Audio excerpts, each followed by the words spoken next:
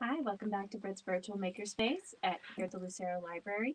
Today we're making an apple volcano. It's a little more STEM than I usually do, but I thought it would be a nice change of pace.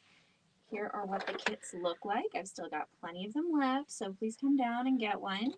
And let's get started. What's included in the bag is an apple, some baking soda, and some vinegar. The rest is kind of optional. You don't have to have food coloring or dish soap, but they are good things to use. So first, we will cut out some of the apples so that we have space to work in.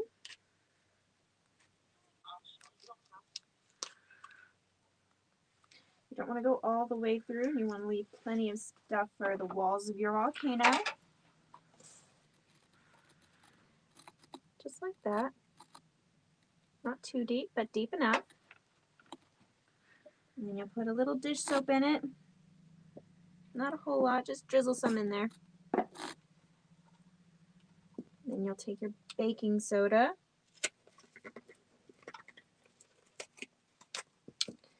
And I've already got this portioned out for the kits, so you won't have to do this, but a spoonful is plenty.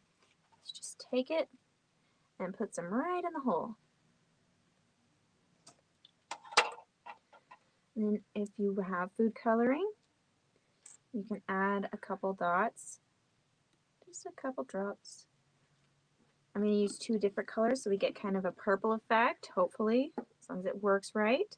You want to let it soak into the baking soda so that it'll come out with that color and not just kind of come out on its own. Once you see that it's been soaked in, you can start adding your vinegar. Just turn that.